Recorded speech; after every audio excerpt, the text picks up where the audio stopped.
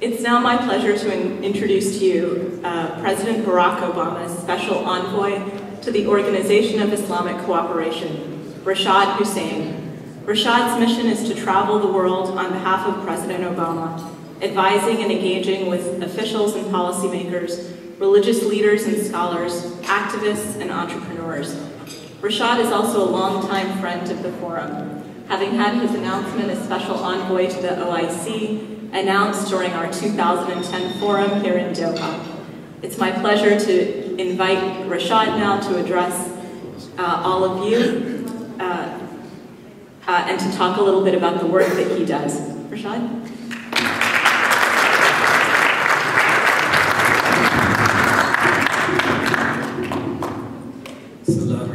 Assalamu alaikum wa rahmatullahi wa barakatuh.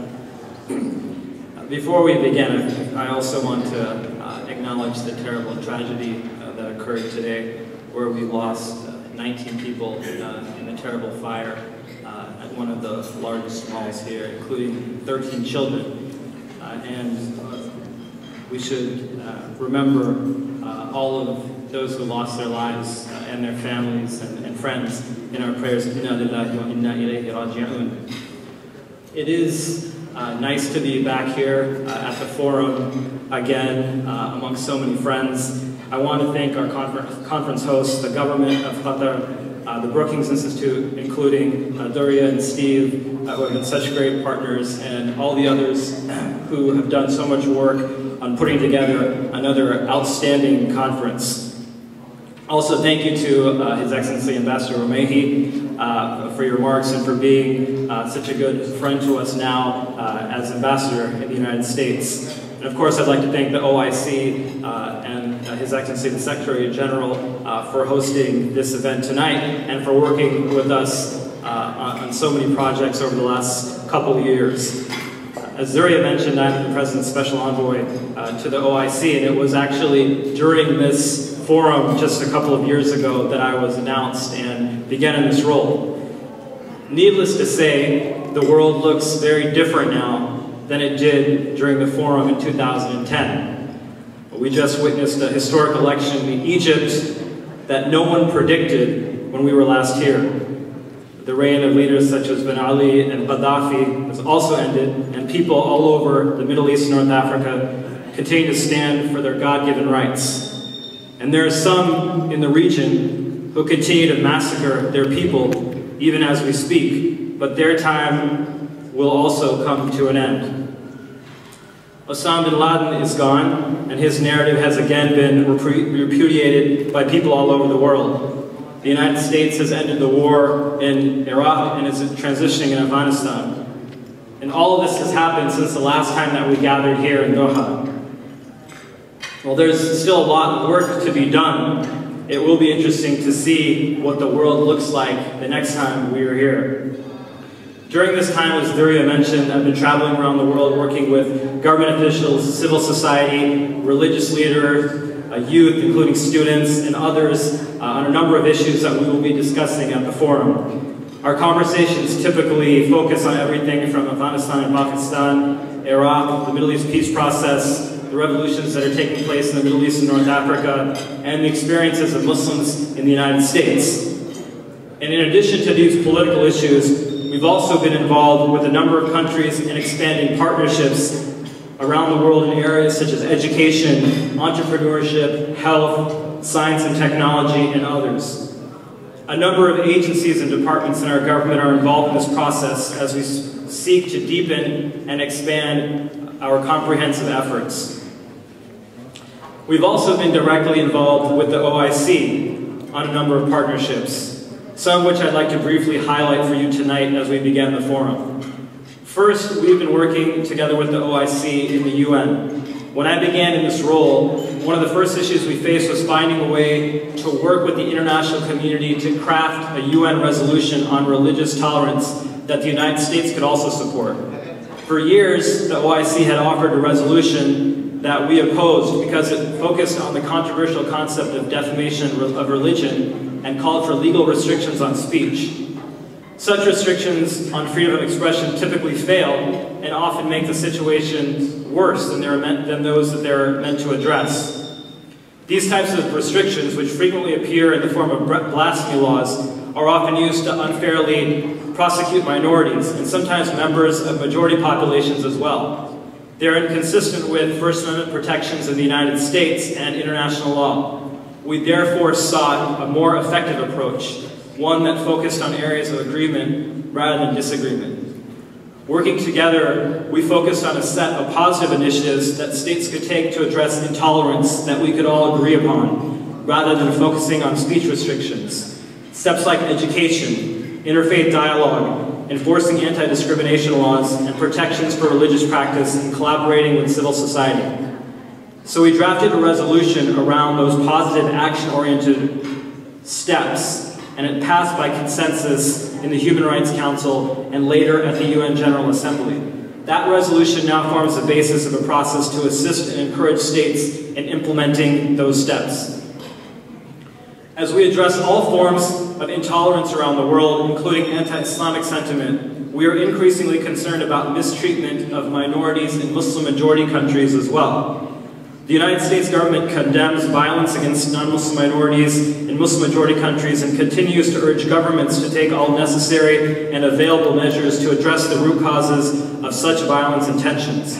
We appreciate the statements of the OIC Secretary General condemning attacks against religious minority groups in Muslim-majority countries.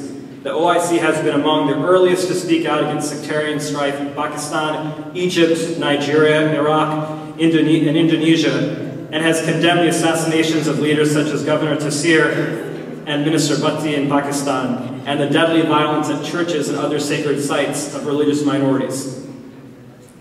A second area of partnership has been in the humanitarian realm. I am pleased to report that as a development of our cooperation on humanitarian efforts in Somalia and the Horn of Africa, we signed an MOU with the OIC on humanitarian cooperation at the White House earlier this year. We are already developing ways to work together further with our international partners on a number of pressing areas, including the crises in the Horn of Africa, Syria, and Yemen. I would also like to highlight the very positive gesture by the OIC Secretary General in naming the first special envoy to Afghanistan and the opening of the first OIC office in Kabul in January 2011. By being president of Afghanistan, which is a founding member of the OIC has been able to see firsthand the needs of the people of Afghanistan and work directly with them in planning future projects and reaching out to OIC members concerning their needs. During my recent visit to Afghanistan, I heard a deep desire by Afghans within the religious community and others in the government for stronger ties and exchanges with the broader Muslim community. Third, we continue to be in regular contact with the OIC as it becomes more involved in a number of international issues. We appreciated the Secretary General's support for a no-fly zone in Libya. The OIC was amongst the first to call for this measure to protect the Libyan people, and we continue to work with the OIC and its members to solidify international support for others, including the Syrian people. Fourth, we continue our ongoing cooperation on health issues, including polio eradication and efforts to improve maternal and child health. The U.S. OIC partnership to eradicate polio was announced during President Obama's speech in Cairo in 2009. Since the U.S. OIC partnership to eradicate polio was announced, we have been working closely together tirelessly to advance the shared goal of complete worldwide polio eradication. We've witnessed tremendous successes in OIC member states and recognize that although we are close to the goal of complete eradication, the final push will require a renewed commitment to this cause by the international community. Building on experiences from our polio partnership, in 2010, the U.S. and the OIC expanded our cooperation in health to include maternal and newborn health initiatives. The goal of this U.S. OIC collaboration is to catalyze support in selected member states to achieve targets for reduction of maternal and newborn deaths through the increased availability and accessibility to neonatal, postpartum, and newborn care. Finally, we continue to partner with the OIC in areas such as entrepreneurship and science and technology. Last December, the OIC Youth Forum hosted a conference on the margins of Prime Minister Erdogan's follow-up summit to President Obama's Entrepreneurship Summit. We look forward to working with the OIC as we plan for the next summit in the UAE at the end of the year. We continue to work with the OIC to make cooperation in science and technology a core component of our partnership with Muslim communities as well. Specifically, we focused on expanding partnerships with the OIC to support women in science, technology, engineering, and mathematics fields. Last year, we partnered with the OIC to convene a symposium in Washington to highlight the importance of women in STEM fields. We are working on future collaborations with the OIC to improve and expand upon opportunities for women scientists and others in these areas. I want to thank you all again for being such wonderful partners with us over the last couple of years. A lot of the work that we've been doing has been with other governments and diplomats around the world, but many of them have been on projects with many that I see in this room here.